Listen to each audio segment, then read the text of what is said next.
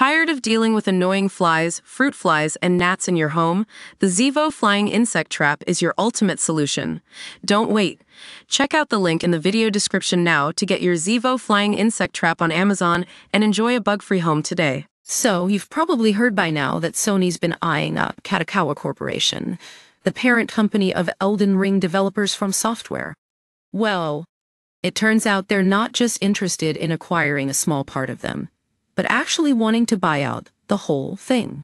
Kadokawa's CEO, Takeshi Natsuno, recently confirmed that Sony has received an initial letter of intent to acquire all their shares, and this move is expected to shake things up for the gaming industry.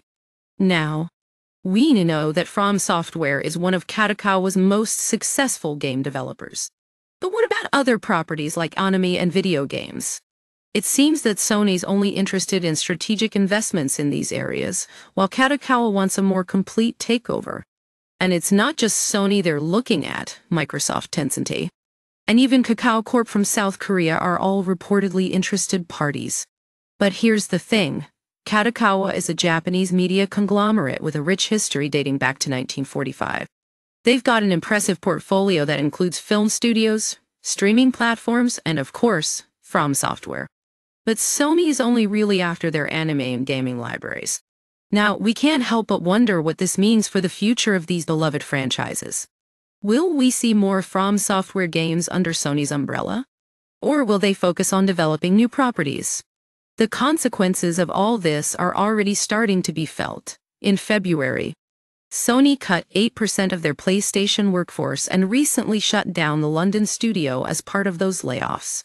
And just last month, Firewalk Studios was closed entirely. It's worth noting that acquiring a proven studio like FromSoftware is a smart move for Sony. It can help boost their bottom line and avoid some of the financial risks associated with developing live service games. But at what cost? We're already seeing massive layoffs across the industry, and it's hard to predict what the future holds. So, only time will tell if Sony's acquisition plan comes to fruition. One thing's for sure, this is going to be a wild ride, and we'll be keeping a close eye on how things play out.